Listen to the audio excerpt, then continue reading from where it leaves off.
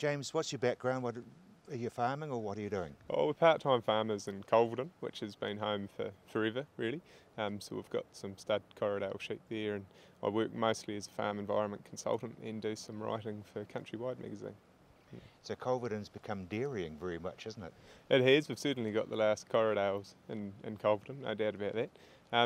Or on the basin anyway, last stud. But we have, the dairying thing's helped us stay there too in a way. The family farm's been leased for a long time for dairy support. Without that industry there, we'd probably be struggling to stay there, to be honest, the way returns have been for the last 10 years or so. So it's meant there's a farm sitting there still in the family and an opportunity if we can make it work for the next generation. Corriedales, they're an amazing breed, especially in a drought. Yeah, it's interesting. There's a lot of people who would generally be considered critics of the breed have had to admit that this year's been a year for Corries.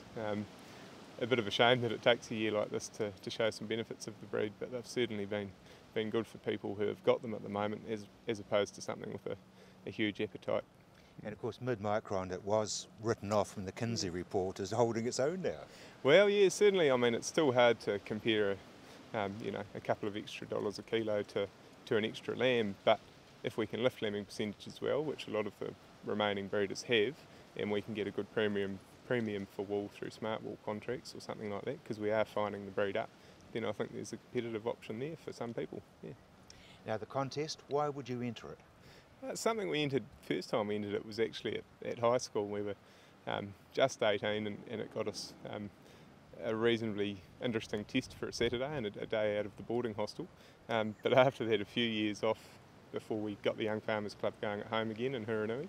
And ever since then we've all encouraged each other to have a go, either there or in Waimak, depending who's hosting the North Canterbury one that year. And it's just something, every time I've done it I've learnt something.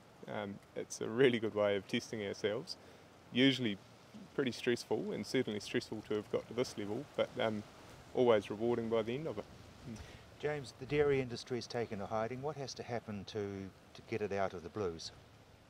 Yeah, the dairying one's an interesting question at the moment. I think a lot of people possibly plan for the rainy day, and we're seeing that at the moment with the drought on all farm types. People who have farmed through a difficult time before, or who have farmed for when the difficult time might happen, will come through the other side. I mean, farmers are incredibly resilient. That's not specific to any particular sector, that's the whole group. You have to be, and you have to enjoy what you're doing to keep going, and I think anyone that's facing it at the moment, either through difficult returns, which is not just confined to dairying, or through climatic conditions, which are tough for everyone, anyone that can get through that's going to be stronger at the other end.